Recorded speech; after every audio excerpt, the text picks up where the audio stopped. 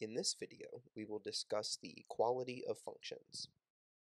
Let A and B be two non-empty sets, and let F and G be two functions with the same domain A and the same codomain B. We say that F is equal to G when F of A is equal to G of A for all elements little a in the domain capital A, in which case we write F is equal to G. Otherwise, we write F is not equal to G. In other words, two functions are equal when they output the same value for the same input value.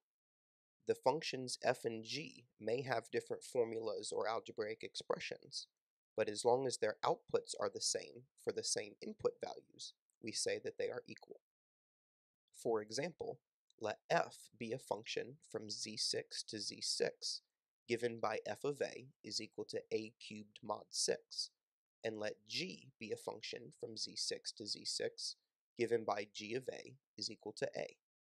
Since the domain and codomains for both of these functions are the same, to determine if these two functions are equal or not, we need to compute the images for each value in the domain under both functions, and then compare the results.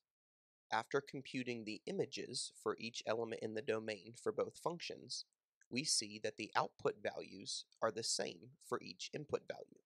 So we say that f and g are equal. Now we'll show an example of two functions that are not equal. Let f be a function from z5 to z5, given by f of a equals a, and g be a function from z5 to z5, given by g of a is equal to a squared mod 5. Remember that for two functions to be equal, their output values must be the same for all input values in the domain, not just a few. The images for 0 and 1 under the functions f and g are the same. However, the images for 2, 3, and 4 under f and g are not the same. Since the output values for f and g do not agree at all input values, we say that f and g are not equal.